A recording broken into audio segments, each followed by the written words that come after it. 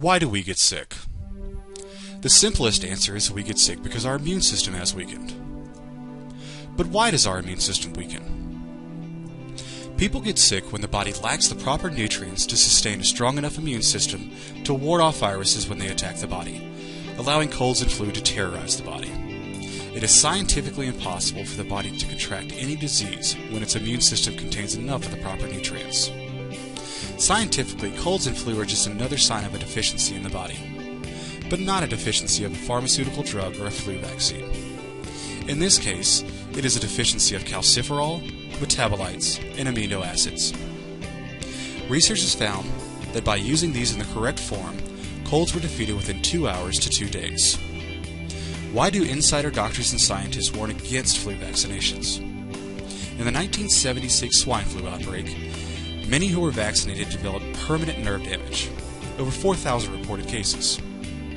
Flu vaccines can contain many harmful materials such as detergent, mercury, formaldehyde, ether, and may even contain some live flu virus. Is this what you want to put in your body? So how does a healthy immune system protect you? Here's the way they work. You contract a virus. The nutrient calciferol breaks down the cell wall of the virus. That leaves it open to destruction by the body's immune system. The warrior cells in the body attack and engulf the virus, rip it into pieces, and carry it back to the liver, where all toxins are processed. The warrior cells, like macrophages and T cells, are rehabilitated in the liver and sent back out to work again. The destroyed virus is flushed out of the body. The body is repairing itself every minute, every second, every millisecond of every day. The overflow of the amount needed for repair is used to create hydrogen peroxide in the blood. Yes, I said hydrogen peroxide. This substance kills viruses immediately on contact. That's why you use it to clean out a wound.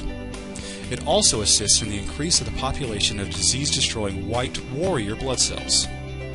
When we are experiencing stress or fatigue, that overflow goes towards overcoming and neutralizing the bad effects of stress. If the body doesn't have enough enzymes and metabolites to keep these immune factors at its peak, we get sick. As a side note, vitamins D and C are not vitamins. They are metabolites, and as such can morph to destroy viruses. What does the body need to boost the immune system? Doctors and scientists recommend a minimum of 3,000 milligrams of metabolite, 5,000 international units of calciferol, paired with 3,500 milligrams of amino acids to avoid colds, flu, or any other pathogen. That's it. The calciferol is in a specific but erroneously named form called vitamin D3, and 90% of the population is deficient of this metabolite.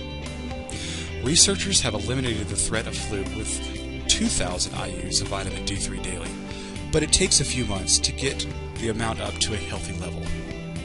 As a side note, it is recommended that vitamin D3 should not be consumed with vitamin A present in order to receive the full benefit of the nutrient in the D3. The metabolite is buffered mineral ascorbate, the same form originally created in the body which no longer exists there.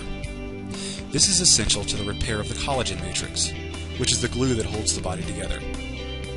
Its most basic form is called vitamin C, and is also used in diabetes reversal. Scientists recommend a minimum of 3,000 milligrams per day. The amino acids are lysine and proline in an exact ratio. Doctors discovered that the spread of all pathogens within the human body are blocked by a scientific minimum of lysine. Lysine is the component drug companies copied to prevent the spread of herpes, cold sores, and shingles. So, what do you do next?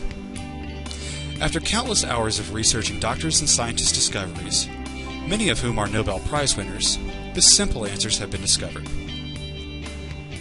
Increase your intake of calciferol, metabolites, and amino acids to the scientific minimums to avoid colds, flu, and other viruses in your body. You can find access to products we have personally created that contain the highest quality, all natural nutrients in the proper proportions to boost your immune system by visiting our website.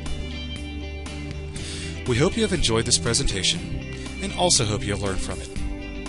If you would like access to our immune building cold and flu kit, as well as other helpful videos, please visit www.askinsiderdoctors.com.